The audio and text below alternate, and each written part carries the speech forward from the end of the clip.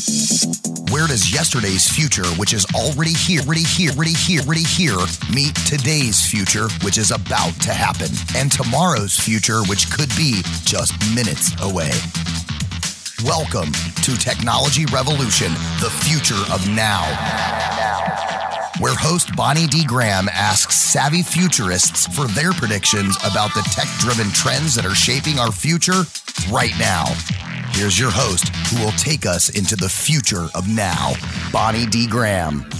Bonnie in the house. I love that intro. I still get a giggle out of it. That's my and I'm looking at video of my panelists. We're all on Zoom today, and they're giggling too. That's the voice of Ryan Treasure, VP. I call him VP of everything at Voice America World Talk Radio, who recorded that wonderful intro for me.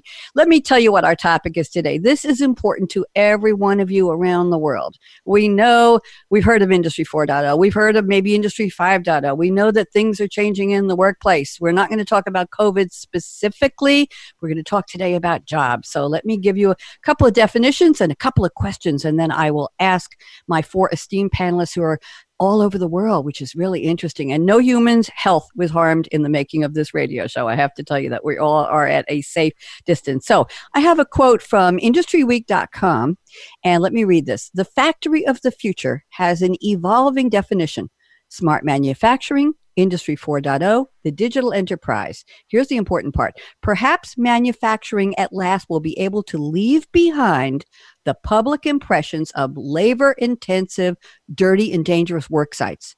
There's only one characteristic of the factory of the future that is essential: a creative mindset for problem solving in and out of the box. And out of the box thinking is key to embracing new technologies. So we're talking today about jobs in the factory of the future.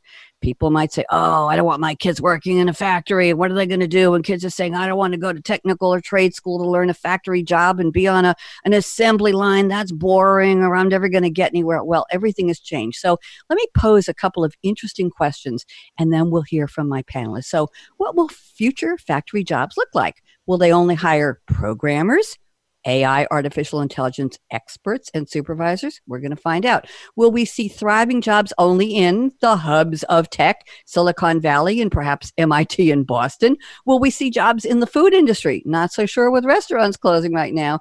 Is there room and a role for and I'm putting this gently and politely, the not so educated, perhaps the job level where people are working in a fast food restaurant? They might be serving at a drive-up. They might be flipping a burger. They could be tossing a salad, but they are a not educated level, and we all know what that is.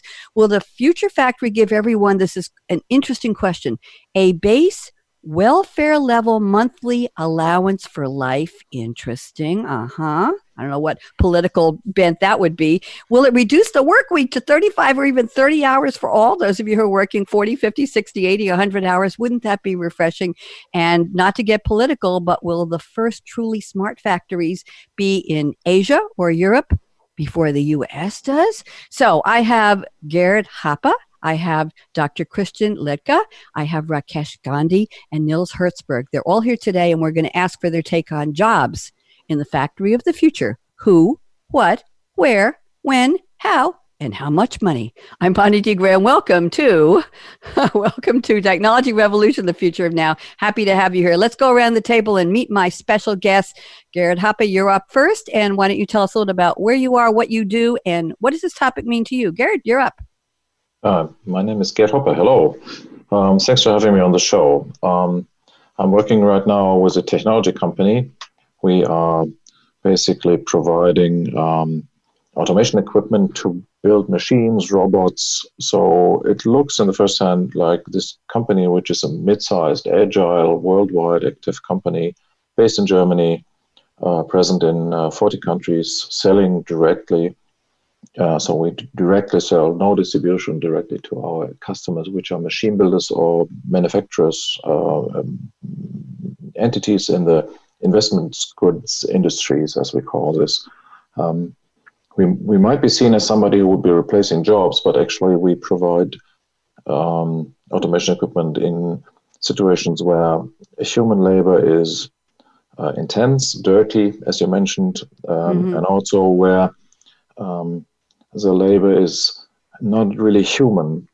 And so that's an interesting topic to us in our daily work because we're challenged as to our role in the world. We also work. So my role is to be an executive in this company. I work with customers, global accounts, and do strategic technology consulting with them. I'm working now 26 years with this company, Beckhoff Automation, as it is called. We're also present in the US, in Minneapolis, where I actually lived for 5 years and started this operation together with my family. So I have a certain leaning towards the US. I have friends there still, regularly traveled, I have to say, past form, because COVID stopped that in an amazing amount and depth. And we're looking forward to recover and come back to that. Thank you, Gerd. Well, I want to know, what's your take on this? Are you optimistic about jobs of the future in the future factory? What do you think? Is this good news? So I think future factories will still be populated around centers of human population. So wherever you have big conglomerations of people, you need food, you need the goods of the daily life. So that's where factories have to be located. And then you would have both types. So we see that the future technologies will both build a demand for the AI engineers, for the programmers, but at the same time, this gives an enormous push to employ low-level skilled workers, because we can assist them with these AI tools. And so the demand for even ever better and ever more perfect products is driven by the consumer. So if you and I, if we go to a shop and we would buy something which is made, and you could see that people have touched the product in the making, like a handcrafted product, you would not buy it. You would just say, oh, it's used, somebody touched it. So the jewel box of a company in your Cupertino territory shows that you want to have a pristine product in your hand. That's the demand of the customer. And so this drives inhumane jobs. And with the help of automation, with the help of artificial intelligence and Industry 4.0 and the future factories, we avoid and get people away from these inhumane jobs, either for low money, for low income, or for fatiguing, repetitive work, or for hard work. And so we see the positive results, and we can clearly say that we are not replacing work, we are enabling work, and we are responding to what the regular consumer expects from the ever-progressing manufacturing world to provide a perfect product. Thank you very much, Gerd Hoppe. Glad to have you on board, and thank you for your help with getting those interesting questions at the top of the show. I appreciated your input. Let's move around the table to Dr. Christian Liedtke at KUKA AG. Christian, there might be one person around the world who is not familiar with you because you've been on shows with me before. So for the benefit of that one human being and maybe one AI, tell us who you are, what you've been up to, and very briefly, what's your take on this topic? Go ahead, Christian. Hi, Bonnie. Thanks for having me. I can't really believe this as someone in the world who doesn't know me. Like I said, my name is Christian Liedtke, and I'm currently sitting here in Augsburg, Germany, because I'm working for KUKA. And KUKA is known as one of the largest robot manufacturers of the world. And I myself have been a production executive all my life long. So I'm a mechanical engineer by education, and after that I received my PhD in that topic, and I led production sites and entire plants. So I pretty much know what we are talking about in here, and I think it's an interesting discussion because although I'm only active since 20 years in the business, but there are some evolvements that you see in production. And sure, it's still going on to evolve, but it's not going in this negative direction that everybody's always having fear of. So I'm happy to talk about this in the show. Thank you very much. Appreciate it, Christian. And I'm glad that we've enlightened that one human being who didn't know who you were. Thank you. We've got a newcomer to radio with me. I think he's been working in the background all this time with so many of you on other shows for me. And I'm delighted to welcome Rakesh Gandhi. Rakesh, please introduce yourself to everybody. Who are you? What do you do? And what does this topic mean to you? Welcome, Rakesh. Thanks, Bonnie. Thanks for having me on this show. Yes, I'm a newcomer after a long time, but it's always been a pleasure to be on your show. And I'm sitting here in Philadelphia area near our headquarters for North America. I work for SAP. And I'm part of our Industry 4.0 digital transformation team and lead the North American customer engagement, work very, very closely with our customers to help them transform their factory initiatives and get into the path of digitization, leveraging all these new technologies. I consider myself as an innovation enthusiast, and also I would call it as an innovation gladiator, as I have been involved in all these innovation technologies as they have evolved over past 1 decade, from the cloud, mobile, the Internet of Things, AI, and kind of converging this into helping our customers create that smart factories. Firm believer in the sense that there are no accidents when it comes to all this technology evolution and how we leverage the technology. There's always some purpose that we are achieving, our innate needs, something that we haven't understood in the past, but kind of enduring towards that. Having said that, I personally, from my career perspective, I've worked with the manufacturing companies, the automation companies in the past, and in the chemical companies as well, and been always associated into helping the companies that I've worked to go through that digital transformation right from 90s in different phases. And in my experience, when it comes to the job, it's an evolution, right? Change is constant. So I'm very optimistic in terms of what's happening in this field of smart factories will take us in that direction as well. And I predict that if anything, the jobs will increase, become more digital as we go along. And looking forward to having the great conversation with the panel here. Thank you very much, Rakesh. I love the optimism. I appreciate that. Way before COVID, way before the global pandemic, there were theories, there were people around the world who were saying, OMG, oh my God, jobs are going away. We're all going to be replaced by robots. And on one show a couple months ago, I think I did a topic, are we ready for a robot CEO? And the answer was, hell no, not yet. And the not yet was the key to the answer. So I'm actually looking at two of my panelists here on Zoom, and I can see that Nils Herzberg is ready to introduce himself. Nils, there might be one person who doesn't know you, but everybody else does. So update us on what you've been up to and how optimistic are you on this topic. Welcome back, Nils. Bonnie, thanks for having me, and it's good to see you again. My name is Nils Herzberg. I'm also working for SAP, but on the other side of the world. I'm sitting here in Germany as well. Been associated with this whole topic of the manufacturing industries for the last 24 years now in SAP, and before that as a business consultant as well. So I've seen the evolution of industry, and I've also seen how CEOs and leaders have always tried to drive efficiency, from their companies, from their factories. And I think the topic that we're talking about right here, right now, is exactly, how is that going to evolve over the next 20, 30 years, and are we going to have that robot CEO? Hell no, not now. But, I'm not worried, because that robot needs to be programmed, and that's another job that we are going to create. Why is this so important to me? I think there's three reasons. First of all, it's fun. I think it is really fun to create value and drive efficiency in production. That's, I think, the one topic. The second topic is I have two sons sitting upstairs right now. What is it that I tell them? What kind of jobs should they be doing? So it's a bit of a concern about their future and what their future will be. But then on the other hand, your retirement is coming one day, and then you're sitting here in Germany.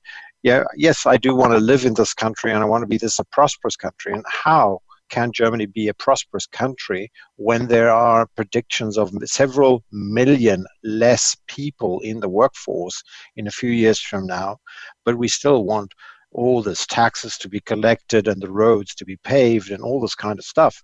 And so how's that going to happen? And this is why we have to talk, Bonnie, about this topic of, what is it and how is it going to create jobs in those countries like the US, like Germany, like Japan as well.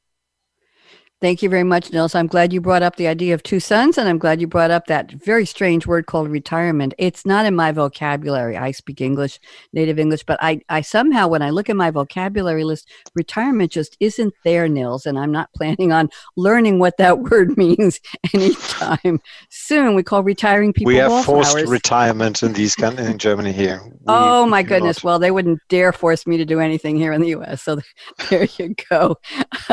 Thank you very much. Very interesting. If you're just tuning in, this is Technology Revolution, the future of now. And as I like to say, if somebody tells you the future is already here, they're wrong. That was yesterday's future. That was somebody else's idea of the future. We are here today making the future. We are starting to emerge globally from the global coronavirus, the novel coronavirus COVID-19 pandemic.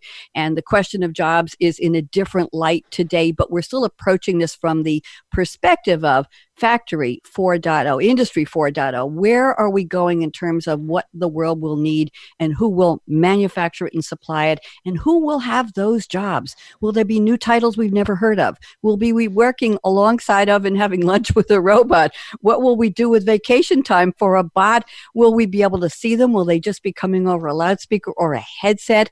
Who will we be? Where will our children and our grandchildren be working? Will it be exciting to have a job in a factory? And to my panelists, I'll tell you that, about a year or two ago on one of my SAP Game Changers radio shows, the topic came up about what kinds of jobs will be in the factories. And this was way before we knew anything about a pandemic. And somebody said his son had a factory job where he was on the shop floor using an iPad. And he was getting real-time data to help involve him in what was happening in terms of production and efficiencies. And this young man was excited to have a factory job because he was part of the action. And the question came up, were people going to be proud and happy to have their kids working in a quote-unquote factory? And the answer was, if this trend continues, heck yes. So that's what we're talking about today is where will these jobs be? What will they be called? What will they pay? Will we all have a 30-hour work week? Oh my goodness, be still my heart. My very special panelists today are Gerd Hoppe, Dr. Christian Liedtke, Rakesh Gandhi, and Nils Herzberg. They're all around the world, and I'm sitting here in Durham, North Carolina, looking at my panelists on Zoom, and it's delightful to see you all.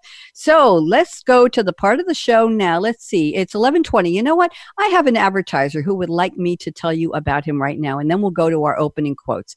So I'd like to welcome our special sponsor, ExpressVPN. I don't know about you, but sometimes you're looking for stuff on the internet and you don't want anybody to know what you're looking for. Nils is smiling. I think we know what we're talking about, Nils. Rakesh is looking at me like, seriously, Bonnie? Of course, people look for stuff. You might be looking for an old boyfriend, an old girlfriend. You might be looking for somebody. There's Gerd. You might be looking for somebody or something that you don't really want other people to know about. So why do you think about what would you do? Some of you would go to incognito mode. It sounds so stealthy. Let me tell you something. Incognito mode does not hide your online activity. It doesn't matter what mode you use or how many times you clear your browsing history. Guess what? And my panelists our heads are going up and down. Your internet service provider, your ISP, can still see every single website you have ever visited. That's why when I'm at home, and a lot of people I know never go online without using, wait for it, ExpressVPN. It doesn't matter if you get your internet from Verizon, Spectrum, Comcast. ISPs in the US can legally, sell your information to advertising companies. ExpressVPN is an app that reroutes your internet connection through their secure servers so your ISP cannot see the sites you visit. What a revolutionary idea. ExpressVPN also keeps all of your information secure. How? By encrypting 100% of your data with the most powerful encryption available. Most of the time, I don't even realize I have ExpressVPN on. It runs seamlessly in the background. It's easy to use. You tap one button and you are protected. ExpressVPN is available on all of your devices, your phones, your computers, even your smart TV, that's a wow. So there's no excuse not to use it. Here's the call to action. Everybody listen up. Protect your online activity today, right now, with the VPN that's rated #1 by CNET and Wired. Visit my exclusive link, and I'll spell it out for you because I love to spell URLs, expressvpn.com/techrev, and you get 3 extra months free on a 1-year package. So it's EXPRESSV as in Victor, P as in Paul, N as in Nancy. expressvpn.com/ and I'll spell the special code for you. TechRev, TECHREV. That's code for the show, Technology Revolution.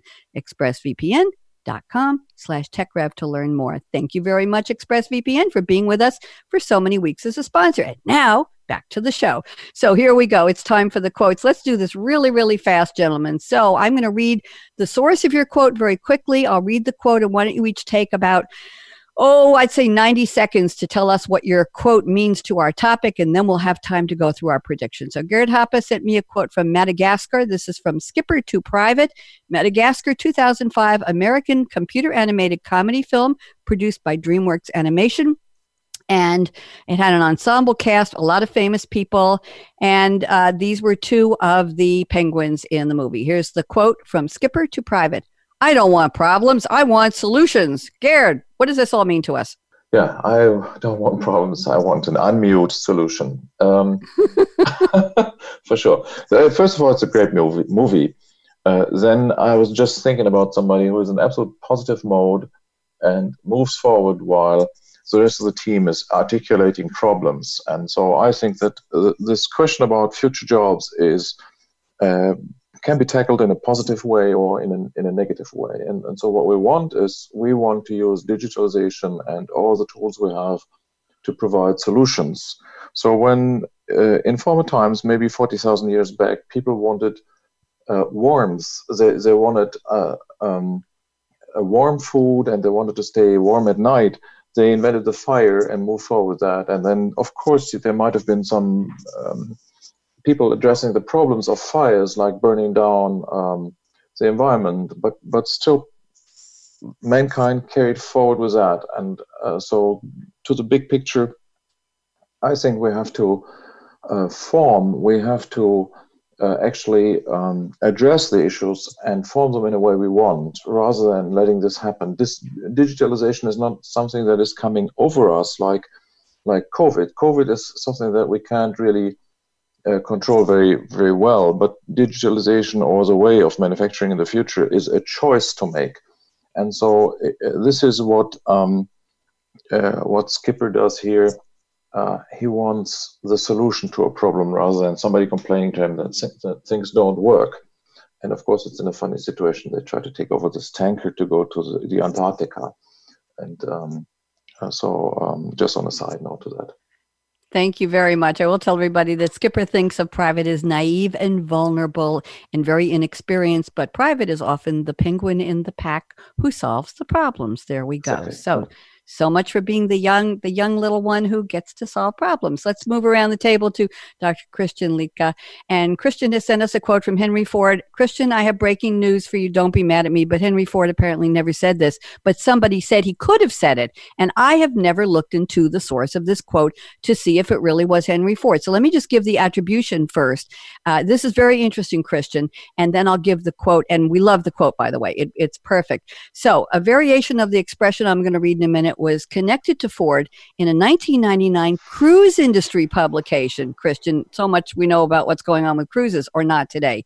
The author did not credit Ford directly, but he said, this is a cruise ship designer. He said, there is a problem trying to figure out what people want by canvassing them. And then he said, I mean, if Henry Ford canvassed people on whether or not he should build a motor car, they'd probably tell him what they really wanted was a faster horse. The attribution was credited directly to Ford years later, even after his death. So here's the quote. We still love it, Christian. If I'd asked people what they wanted, they would have said faster horses. So there you go. Now you know the full circle. Christian, let's just go with the quote. Attributed to Henry Ford popularly. We'll leave it at that. So how does this have to do with our topic today, Christian? Well, yes, we should do that because to an operations guy, Henry Ford is like a godfather. So we credit it to him. Well, honestly, concerning the future, I would always say the sky is not the limit. I mean, we are looking for outer space and things like that. And you have to imagine the unimaginable. And throughout history, great inventions have always come from people who actually leave our standardized subsequent steps, who just go beyond it and go for something up in the sky and reach for the limits. And that's what we need to do to create our future. Thank you very much. Appreciate that. Yes, we will say Henry Ford. We're just going to go with it. I didn't know there was a whole debate on Quote Investigator about this, but I thought it was really cool that it came from a cruise designer. Okay, let's go to Rakesh Gandhi. Rakesh has sent us a quote. We've never seen this quote exactly this way before. It's from Deepak Chopra in his novel, The Return of Merlin. Deepak Chopra, very much alive and well.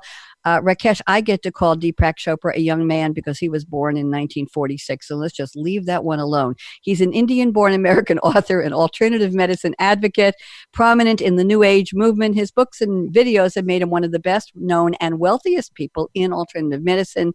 And he's the author of many books. The Return of Merlin is called a brilliantly realized narrative that begins in Arthurian times and jumps boldly to our own 20th century. Well, we're in the 21st century. Dark age of war, pollution, predation, and hatred with a message of hope. So here is the quote. There are no accidents. There is only some purpose that we haven't yet understood. So, Rakesh, talk to me. How'd you find this one? Oh, well, I mean, I'm like I said in my bio intro as well, I'm a firm believer that innovation is something that comes out of innate desires, right? A lot of times we believe that innovation is an accident, right? To your point, the fast carriage or fast horses versus the car, right? I mean, Henry Ford did not invent the car out of accident. It came out of the innate desires, so to say. So in that regard, I believe that, none of this is an accident. I mean, whatever innovation that we're doing, the digital journeys that we are kind of taking in different areas, especially in smart factories, they come from some purpose that we may not have understood at the time when the technology was getting evolved. But as things getting involved, we see that, we are able to kind of get to a path of digitization. Earlier, you gave an example of a kid who's now enthused to work in manufacturing because he can work on an iPad and everything is digital. iPad invention itself was really not an accident. The touchscreen wasn't an accident. It came from the innate desire that, hey, how do we simplify our user experience, right? So this directly relates to all the things that we do around the digital transformation, innovation, leveraging technologies around, improving our lives, and the topics of smart manufacturing, Industry 4.0, and so on as well. That's my 2 cents. Thank you, Rakesh. I appreciate that. It's a very well put quote for our topic today. Thank you so much. Nils Herzberg, waiting patiently. Nils, last time I said that to somebody, they said to me, how do you know I'm waiting patiently? So I'm just going to pretend you are, because I'm looking at you on Zoom and you look so relaxed and patient. So here we go. Nils has sent us a quote from Nelson Mandela. Nelson Rolihlahla Mandela, 1918 to 2013, South African anti-apartheid revolutionary political leader and philanthropist who served as president of South Africa from 1994 to 1999. And here is the quote, beautiful quote, "A winner is a dreamer who never gives up." Oh, I like that. Nils, talk to me. How'd you pick that for today's show? I picked it for today's show. I've been for multiple, you know me on the show. I always pick quotes from Nelson Mandela. It's tradition because he's the president of my country. Well, he was the president of my country. That's where I come from. And I think you have to be able to imagine things. You have to be able to dream things in order to actually get something done. I'll give you an example. Another fellow South African, Elon Musk. He's launching actually rockets today. NASA is going to fly to the International Space Station today on a private transport. Who imagined that 3 years ago or 10 years ago? That is, that guy has a dream and he's changing the world. Now suddenly you can be a startup and build satellites. That is the kind of stuff that you have to do. But this is also in manufacturing. If you actually stop dreaming, if you stop imagining, and you let the yes but crowd take over, you're never going to get there. So that is why I actually chose this quote. Thank you very much. Interesting. If we relate that back to the quote about there being no accidents, and we relate that back to, you mentioned Elon Musk, I'm thinking the first day I launched Coffee Break with Game Changers for SAP Radio was October 5th, 2011. And that was the day Steve Jobs passed away. And that's why it's always seared in my brain the day I started the radio show. And talk about somebody who said, you may not know, well, I'm paraphrasing loosely, very loosely, of course, poetic license, if you will. Gerd is smiling. That's why we think, how did he know that he knew what we wanted and needed before we even knew that we wanted and needed it? That was one of his phrases, give people what they want before they even know they want it. So an interesting concept. Thank you all. Great quotes. Now it's time for predictions. Let's make this pretty much a lightning round. I'm going to start with Gerd Hoppe, and I'm going to read your first prediction. Gerd, I'll read it because it's short, and I'd like you to take no more than about 90 seconds to tell us a little more about what it means. Then I'll pick one from Christian, I'll pick one from Rakesh, one from Nils, and let's see how many predictions we can give to our listeners so that they have an idea of where the four of you think jobs are going in what we call Factory of the Future, Industry 4.0. And I know there's even some talk of already a Factory 5.0, Industry 5.0. So let's go. Gerd Hoppe told me the following before the show. His prediction number one, future factory jobs will still cover manual labor. Humans are hard to replace as they are extremely flexible. Go ahead and finish the rest of that, Gerd. Talk to me. Yeah, thank you very much. It's true. If we look at how hard it is to automate things, and in this automated equipment and environment in manufacturing floors, consider and cover all the difficulties of variations in raw materials and unpredictable situations, then humans are the most flexible workforce we can think of. And so I personally don't believe that they are being replaced in total. What I do think is that we are in a situation in which consumers are always confronted with even more perfect products. And so the fact that there is inhumane labor and people have to repeat at very high precision and covered with protective clothes and avoiding any human footprint or fingerprint on a product, to provide for a perfect product that is inhumane, it is driven by consumer demand. If you today, I said this before, if you would be presented a product that would present a mark of a human touch, you would refuse it as pre-used, pre-owned, and not accept it as new and buy it actually. So we have to, if we think about human labor, it's not the bad people around the world. So I'm not addressing specific areas. It's the consumer who wants the $5 T-shirt, and that covers for the Pakistanis who have to produce at an hourly wage of less than 50 cents, and so we have to come to this idea. If we are staying with the first prediction. The future allows us, with automation, with robots, with all the good tools of technology, artificial intelligence, and other things to guide workers. And that opens a door to people that we have eliminated from the work floor since quite a while to ever higher skilled workers. So the programmer was coming in, the expert was coming in, several years of education on the job, clean room workers, engineers.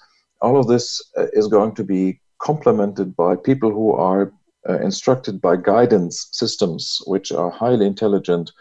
And these kind of combinations allow, again, for a workforce that provides wealth to many, instead of just sorting the lower level of education out of the workforce, which is an inhumane thing in itself. But we have to work on that. We have to want it. By just waiting for it, this will not happen. Thank you very much, Gerd Hoppe. Let's go to Dr. Christian Liedtke.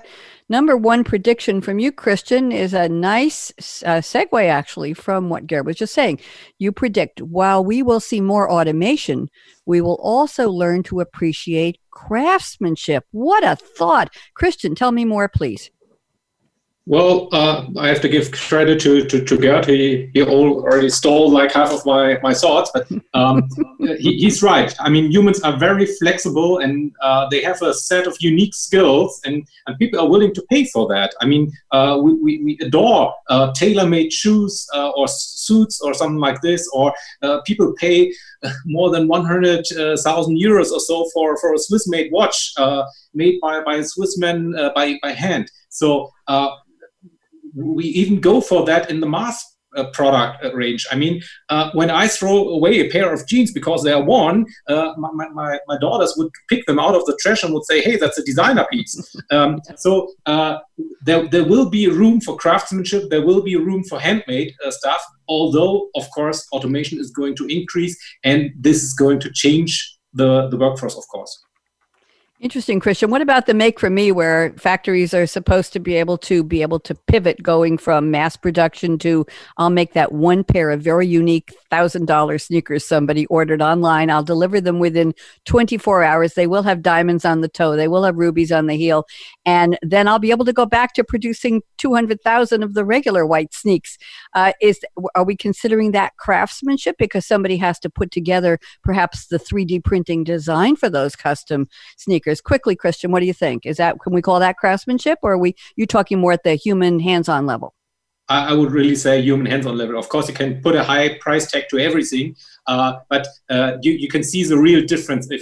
I mean, take art. If someone is a really good painter, you will see the difference to a good copy or something like this. Thank you very much. Appreciate your indulging my question. It just dawned on me. Rakesh sent me a very long prediction, number one here. Rakesh, I'm going to read a little bit from the first part of it and a little bit from the message part of it and ask you to tell us more. You say re-insourcing of manufacturing capacities and supply chain closer to served markets with modular smart factories will be a new consideration against low-cost locations. Now, let me add the part I want you to talk about. You say this will drive more jobs and opportunities for individual entrepreneurs in local markets. Rakesh, bring out this, extend this prediction for me, please. I love it.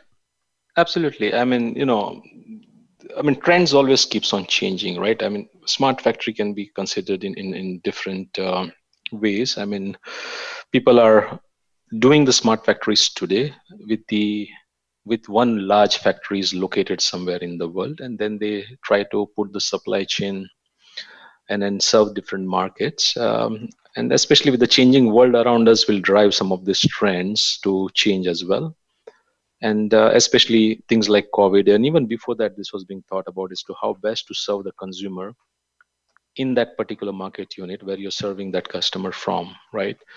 And the trends of COVID and this will only accelerate this trend in terms of what would companies be thinking of instead of having one mass production facility and then using the complex supply chain to supply around the world versus building the small units and then trying to replicate in different market units. Now, this would also spread the jobs, but create the jobs near that market unit, right? I think that's key. In addition to that, it will grow the supplier network as well for that particular manufacturing unit of any company. So this will only create more jobs in different areas based on where they're serving the customer directly. And like you said, also with the ability of 3D printing and so on, you'll see a lot of entrepreneurship kick in as well, who becomes a supplier to this small satellite production facilities. I think that's a prediction I'm kind of taking from this term of re-insourcing of manufacturing capacities coming closer to the market where you're serving. Thank you very much, Rakesh. Appreciate that. Nils, you sent me a second version of your predictions, and I'm looking at number 3 because I like that one. You say the evolution of jobs in the call center industry is a good prediction for the evolution of jobs in manufacturing. You have to connect the dots for me, Nils. I have no idea, so talk to us. Yeah, it's actually, if you look at the call center industry, the phones, if you go back 20 years, if you would call a company, somebody local would answer the phone. Then what happened was that your technology evolved, but not fast enough. So you actually were connected to a call center in Manila where people had been trained to speak American accent English, and they would start working on your problems. But then what happened at the next step is, and you call today, you have a chat bot that is trying to actually answer your phone.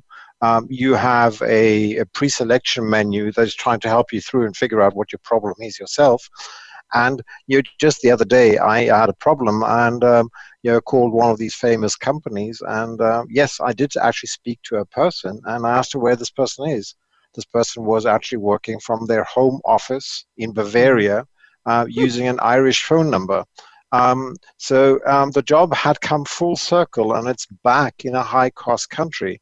But it has actually seen such a lot of automation and smartness that companies can afford to bring these jobs back to, building on Rakesh's comment, they can bring these jobs back. I think the same is going to happen with manufacturing. A lot of the manufacturing has gone where it is gone because of our inability to automate these jobs fast enough, the factories fast enough. And I firmly believe that, and also the crisis that we're in at this very moment, and the need to near source, building again on Rakesh's comment, the need to near source will drive automation. However, automation in high-cost countries, they do it because the worker costs 40 euros or $40 or $50 an hour. If you to ask Christian just now, what does his robot that actually moves boxes from left to right? I think that thing costs about $50 a day. And so that is the way you are going to make this stuff affordable in high-cost country. And that's the way how manufacturing will come back to the US, to Europe, to Japan. Thank you very much. Great first round of predictions. Let's see how many we can squeeze into the time we have left. Gerd Hoppe, I'm looking at prediction number 3. I like this one. I mentioned it in my opening.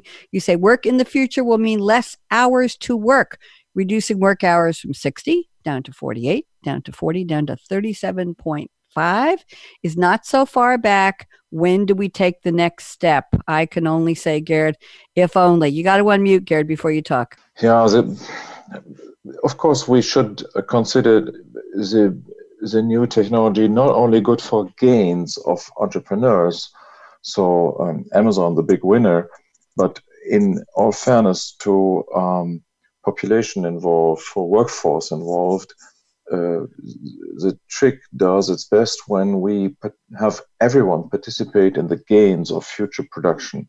So as we talk about flexibility, and as we talk about short supply chains, basically Rakesh provides input to a situation that we love to have in Germany and in Europe. And so that shines a little bit on our fourth prediction, which we might be coming to at a later time. But I still believe that if we have the benefit of future labor provided for all, then what we have to do is we have to provide benefit to everyone in spreading the gains to the entire workforce involved, not just to the owner of the company, to the shareholder of the company, and to the CEO driving a bigger car or getting a higher paycheck. And that's the reason why I truly believe that as we see hard manual labor go away, the sweatshop jobs go away, the high precision fatiguing job go away, this will all happen. People will come back to having a more enjoyable, more relaxing, and more entertaining work day. And one element of that is working less hours, staying more at home. We can see this with COVID right now. There have been so many predictions that working from home would cut down efficiency at work, and people have been held in office silos in the big metros and hubs along the highways, with a lot of commute to get there and an endless carbon footprint to be produced just to get to the place and get away from that. And now we're working from home. And funny enough, we are high in efficiency and it's going better than ever.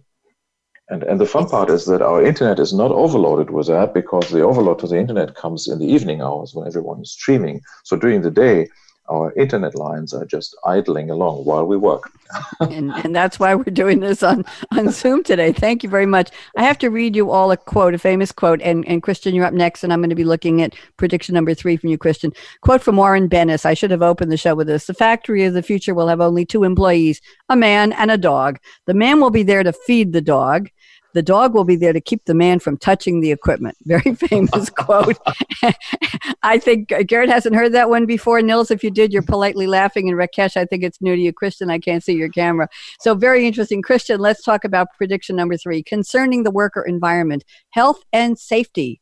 We will see in first to fourth world factories. This is going to be the new order of business, isn't it, Christian? Tell me a little bit more. A brief prediction, please. Yeah, what I see upcoming is, like Gerd said, we are going to bring back a lot of production, highly automated production to first world countries. And we are going to work on a high level of safety and environment and all these kind of things. But we will still have the low-paid jobs for parts that we need, for chemicals and things like that. And this will take place in other parts of the world. And there people are not getting much richer. We are going to use their workforce at a very low wage. And so we will have the separation. And now for the big countries like US, Germany, Japan or so, I think we are all in the first world, but there are some who are at the verge, and for them it's going to be hard to decide whether they're going to be second, third, or even fourth world countries with respective environments. Thank you very much. Rakesh, I'm on prediction number 4 because this was very provocative, the one you sent me.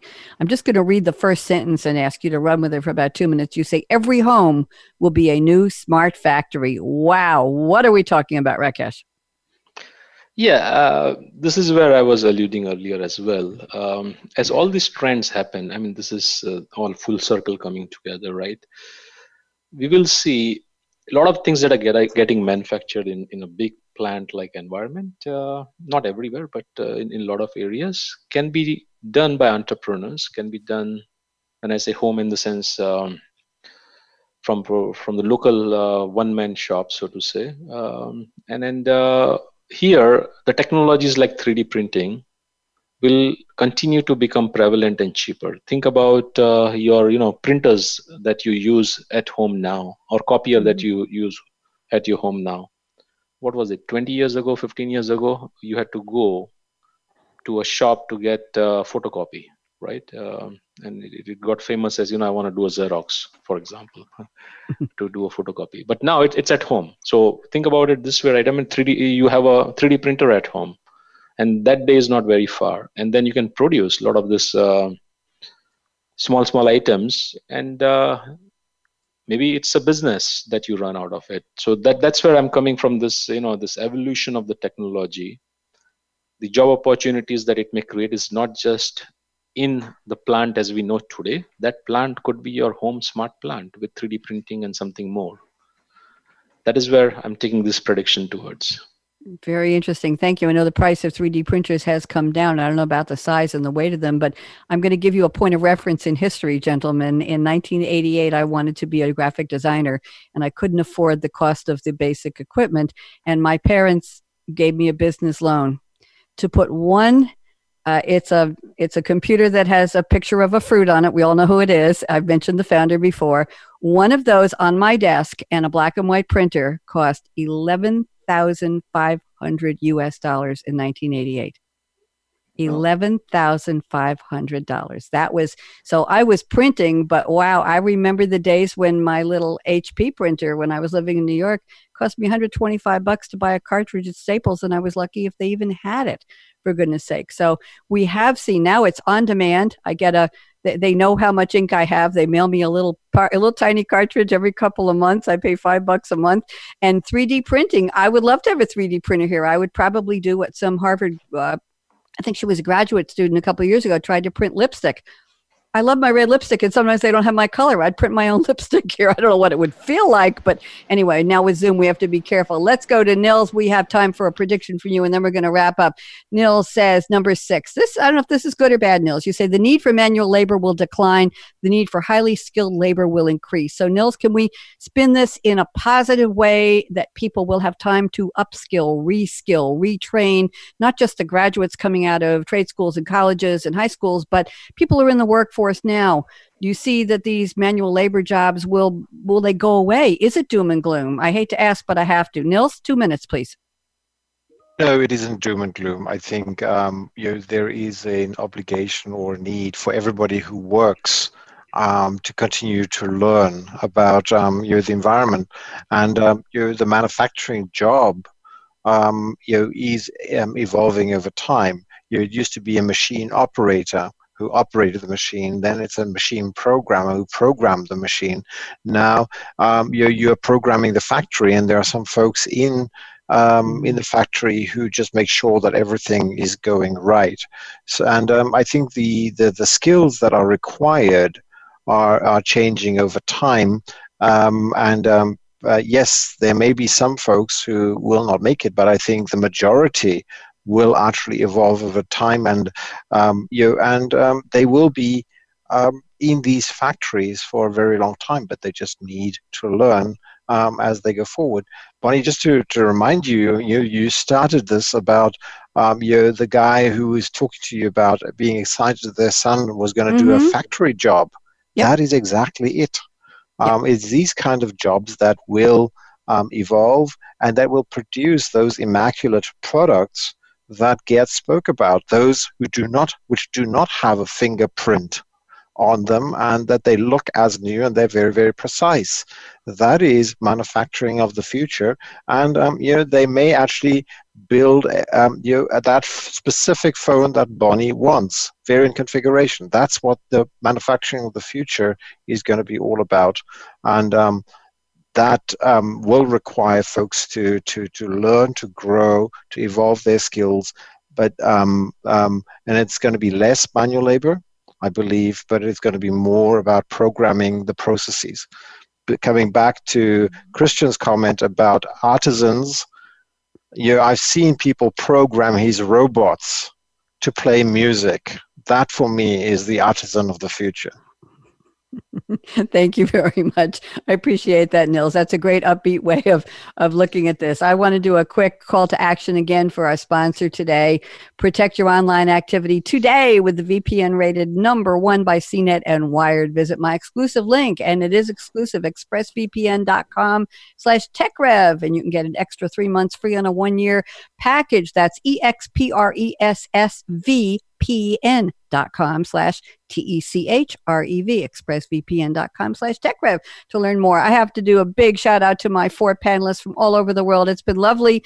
Christian, we missed you on camera here, but it's been lovely watching Rakesh and Gerd and Nils think out loud while I'm hearing them. I'm watching their facial expressions and if they're leaning back in their chairs and what their rooms look like. And this was actually a lot of fun. So appreciation to my panelists, Gerd Hoppe at Beckhoff Automation, to Dr. Christian Liedtke at KUKA AG, at Rakesh Gandhi at SAP, and Nils Herzberg at SAP. And of course, a shout out to Ryan Treasure, the voice of my opening, co-producer and VP at World Talk Radio, Voice America, and Aaron Keller, my engineer extraordinaire, who's always there for me. So I'm just going to say to everybody, my usual closing, first of all, be safe, be smart, be well. Be careful how you reopen wherever you are in the world. Take care of yourself. We're each responsible for ourselves and for everybody else but ourselves first. So think about that. And now I'm going to say thank you for tuning into Technology Revolution, the future of now. Remember, the future of now, it didn't happen yet. Why? Well, that was yesterday's future. We're all here making it happen right now. I'm looking at these wonderful smiling faces. So thank you very much. You're an important part of it. Let's make it the best future ever. Bonnie D. Graham signing off. Have a great day. Bye-bye.